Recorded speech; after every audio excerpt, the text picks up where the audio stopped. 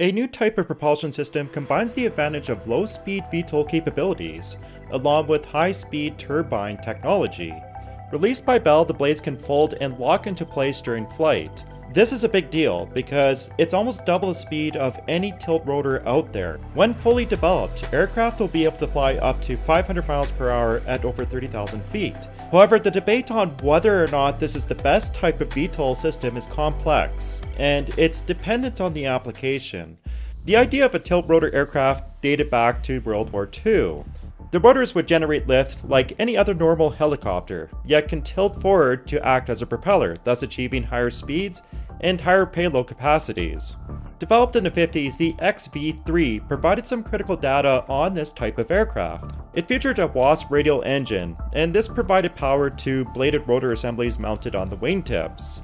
It was not exactly the most stable aircraft in the world, but it did help lead to developing the X-22 and the XV-15. Today, the tilt rotor aircraft is very competitive, and the Bell 280 will eventually replace the Black Hawk as the range assault aircraft. With a capacity of 14 combat troops or 10,000 pounds at 2,400 miles, it easily outperforms the Black Hawk in range and speed. One of its most impressive features is that it has an interconnected drive shaft, allowing for one engine to drive both rotors in an event of an engine failure.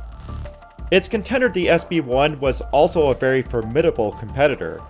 It housed a pusher prop on the back, and this made up for the deficiencies in speeds for normal helicopters. There is still a lot of debate on which type of aircraft is really superior, and it probably would have been nice to see more demonstrations by both units before the winner was selected. Today, the tilt rotor has been transferred over to electric VTOLs.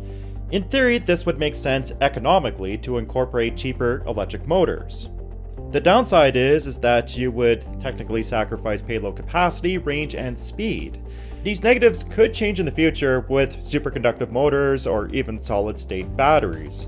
But for now, Joby Aviation has built a formidable electric VTOL with tilt propellers. With a speed of around 200 miles per hour at a 100-mile range, it can carry 4 passengers at short ranges. Another notable benefit is that it only has a 45 decibel rating, which is considerably less than a normal helicopter with a turbine. Another development which kind of changed our perception of VTOLs is the Transwing. More specifically, it's a dihedrally folding system, which would in theory be one of the most efficient yet controllable VTOL systems. With an all-electric powertrain, it brings up a lot of questions about pivot stress and the scalability of this type of platform. Hopefully we do get more answers to this riddle, as the company plans to build a turbo generator variant with a 220-pound payload capacity. With a flight endurance of around 9 hours, it could set a new standard for UAVs. But it definitely won't be replacing larger tilt rotor aircraft anytime soon. Another way you could achieve VTOL capabilities is utilizing the turbine itself. There are only a handful of craft which actually do this, and the F-35 is really impressive. It can achieve a Mach 1.6 speed with a 450 nautical mile range. It utilizes an F-135 engine, a tilt fan, and a swivel duct, and this redirects 28,000 pounds of thrust to 90 degrees. Now at first glance, this may seem like one of the best ideas for a VTOL, but it's very limited in terms of fuel and payload capacity.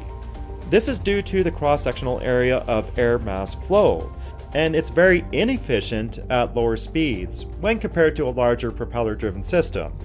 This is why we don't see turbo fans mounted on a tilt rotor aircraft, because it just doesn't have the efficiency at lower speeds. However, you can still incorporate a variation of the turbine, and this can be done through a turboshaft which is connected to a large drive shaft. But instead of a ducted fan, you are utilizing very large propellers, so it can have a larger surface area and more efficiency at lower speeds. This was all pretty common knowledge in the past, but now Bell has broken the rules with their hybrid system. This platform is like any other tilt rotor, but once it takes off and the lower speed is obtained, the rotors are stopped and retracted back in line with the nacelle. Stowed in position, they can reduce drag, facilitating a better performance. In other words, you are not sacrificing payload capacity like the F-35, because the propellers are not giving up any of the deficiencies at lower speed. but it also can obtain higher speeds with the turbine, over 500 miles per hour, which is considerably more than any other tilt rotor out there. So the question remains, can this concept be scaled up to larger variants? So we have seen how tilt rotors can be used in different propulsion systems. In electric vehicles, it's very effective because it can dramatically increase the range. But it will not displace a turbine jet-fueled system because it just does not have the energy density. What Bell developed is very interesting because it combines the effectiveness of a turbine at higher speeds, but also utilize propellers to give adequate payload capacities. Will it be the future of tilt rotor design? Well, that's really tough to say right now because it's only in a prototype phase, and it's going to take a lot of engineering and ingenuity to make this actually a feasible aircraft system. More importantly, I would like to know what you think about all this, so please leave a comment, like the video if you enjoyed it, and also make sure to subscribe to my channel.